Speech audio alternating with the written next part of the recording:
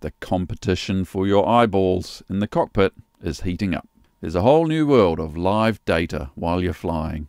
Hi YouTube. Today we're going to have a look at gliding software. We're well into the gliding season in Europe at the moment. There's a glut of software available. Let's have a look at what they can do for you. Just a note, I'm the developer of PureTrack, so heavily biased. Let's start off with SkySight. Critical to figure out should I go flying or not. I usually start off by looking at cloud bases. That's quite critical here in New Zealand. It says here we're going to be about 4,000 or 5,000 feet today, which is actually not too bad. Should be out flying. But what are the thermal strengths like? Absolute rubbish. Because it's the middle of winter. So we've got a cool potential flight distance feature here that just summarizes all the weather of the day for thermal flying. And if you want to see if there's any good ridge lift, we've got some awesome ridges here, so we want westerly winds coming onto the coast there. Not good today. It's also good for wave forecasts, so if it's winter and you want to see if there's any good wave flying. One of the coolest features is the satellite view. Now this is amazing when you're flying, because it's not a prediction, this is actually what the weather's doing. And you can see bad weather approaching, you can see cloud streets, or whether thermals are popping in. And you can see, in the case of New Zealand, you can see if sea breezes are coming in. So this is incredibly useful while you're flying. Here's another neat feature of SkySight. Being able to set a task and get a forecast for that route. I click the route forecast button. It's giving me some sample tasks that it's suggesting, the fastest. So let's do this one. Triangle, 107 kilometers per hour. Click that. And what it's done is automatically figured out the best route, which is this black line, based on the weather forecast for the day.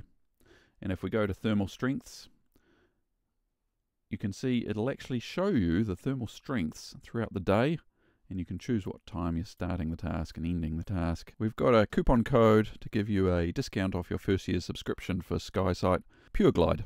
Let's have a quick look at OLC.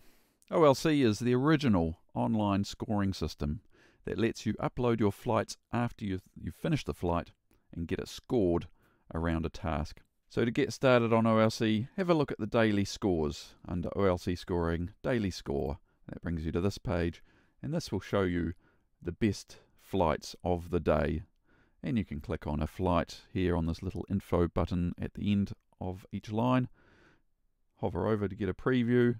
This will give an overview of the flight, and you can check it out in detail and see how it was scored. More recently, WeGlide was created, basically as a more modern version of OLC. And again, this lets you upload your flight after you've finished your flight and have it analysed. You get a score based on where you went. You can also share photos, and that's one of the nicest features about WeGlide. So as you can see, this is very similar to OLC, except you get a more modern interface. And there's no reason you can't upload to both OLC and WeGlide. WeGlide has more social features, so for example I can like this flight, which is mighty impressive. Let's have a look back at the home page, and all these pictures here are from recent flights. You can click any of the pictures to go and see what that flight was. The pictures are listed down the left here, and it even shows you where the glider was when that photo was taken, which is really cool. WeGlide, if you pay for the Pro version, has a coach feature. Clicking on this will give you information and details about the flight and what you could have done better. For example, were you climbing well or thermaling well? Could you improve your thermaling? WeGlide features the same satellite images from SkySight, which is awesome, and you can turn them on and off, so you can actually see what the weather was like at certain points of the flight, which is pretty cool. WeGlide also has a live feature, which is similar to PureTrack, except it only shows gliders registered with OGN network. WeGlide also acts as a really nice logbook for your own flights. So I use this religiously so I can keep track of all my flights. Here's one I did over the Coromandel, for example. It loads up the flight. I can go back and browse the images. And it's really fun going back through your older flights and seeing how you did. Another feature I love is the WeGlide badges. Oh, I only need one more badge to go to the next level. The badges are a way to reward you for doing cool stuff in gliding.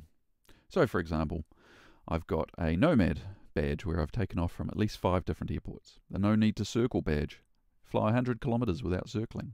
Or the Astronaut, reach an altitude of 2,000 meters. And there's a whole host of badges here that you can try and achieve from beginners to experienced pilots. Next up, we have the WeGlide CoPilot. The idea is it gives you all the information you need while you're actually flying gliders. So CoPilot's really designed to fly with. Now here it's on a desktop, but normally it'd be on your mobile phone. Here we've got a couple of gliders flying, and there's a layers menu here. You can bring up lots of different layers. Satellite weather, for example. This gives you an awesome overlay of the current weather, what's happening around the gliders, and you can browse through and pan through the recent time. Next up is thermal hotspots.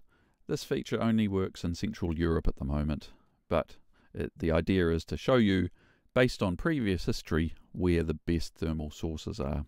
There's a live view for thermals, so you can see thermals that have been generated recently. We've got vertical airspeed. This gives you a summary of what the air is doing in various places, going up or down, and is based on the tracks of the gliders that are flying. They've got a thermal heights view as well, which will show you how high people are thermaling up to. And then you've got some SkySight layers such as wave, potential flight distance, and cross-country speed. Next up, my own creation, PureTrack. PureTrack is the ultimate safety tracking tool. It will let you find the last known location of any aircraft, no matter what tracking system they're using. And we support ADS-B, FLARM and the OGN network, Spot and InReach satellite trackers, or mobile apps and cellular trackers. Here we are looking at America. Let's filter to gliders only and tugs. And that will show you everyone who's been flying currently in the last 6 hours. We've got these cool labels that let you see exactly who's in the gaggle. PureTrack can be used while flying. It's great for showing you all the other aircraft around where you are, giving you much better situational awareness. We've got a built-in weather radar, so you can see the bad weather coming. You can see thermals and our thermal heights layer, which really gives you clues as to where to be in the sky. This is similar to WeGlide CoPilot's thermal feature and thermal heights. One difference, I think PureTrack works a bit better for smaller amounts of data, so if you've just got a few gliders flying around, you'll still see useful thermal information. For those on the ground, you really can see where everyone is. We've got a feature to be able to share any aircraft's current location on Google Maps, so it's really easy to get directions on your phone. And you can easily share a link to whoever you want and send it to, say, your partner, so they know exactly how long till you're home again. So you can watch glider races as well and see how all the contest is going around a task. Let's load up a track and see where everyone went. Jim Payne, here we go, now we can see his track. By hovering over the chart here, it lets you go back and see exactly where everyone else was at the time. So it's very easy to go back and rewatch a race, see who nearly collided with you or who was racing along beside you. And you can select a portion of the track to download as an IGC file. Finally, we've got SeeYou Navigator. Now this is a bit different in that it is a complete flight computer. So of course, if you need a flight computer, then this is the app for you. So SeeYou Navigator also includes a lot of interesting layers such as the skyways, so you can see all the traffic routes that gliders typically use. You can see thermals, that's their thermal view to show you where the good thermals should be. And then you've also got SkySight convergences and satellite view, which is really handy for just seeing what's happening. Obviously, SeeYou Navigator is also an entire flight computer, so you can load up tasks and go and fly them, or do contest tasks. So you actually use this to fly with, not just view information in the cockpit. But it's really handy, it does both in the one app. And of course, SeeYou Navigator is an excellent logger, so it will log your flight. All the flights are then uploaded to SeeYou Cloud, and you can download them later. We've got a coupon code for the SeeYou Cloud service. It is PureGlide, all one word. What are the costs of all these services? They're all subscription based, and the reason for that is we as developers need continual support to be able to continue developing new features. So they have annual plans. SkySight is a simple $89 US a year. PureTrack, $49 US per year. WeGlide, between $64 and $325 US per year. And SeeYou Cloud is $53 US per year. So how do you choose which app to use? Obviously, PureTrack is the one to buy. No, I'm just joking. You should probably try all of them and see which works for you and what features are most useful to you. They all have free trials available. Test them out, see what you find useful. In fact, support all of them. We're very lucky to have such a plethora of tools available to use. Find links for all of them in the description below.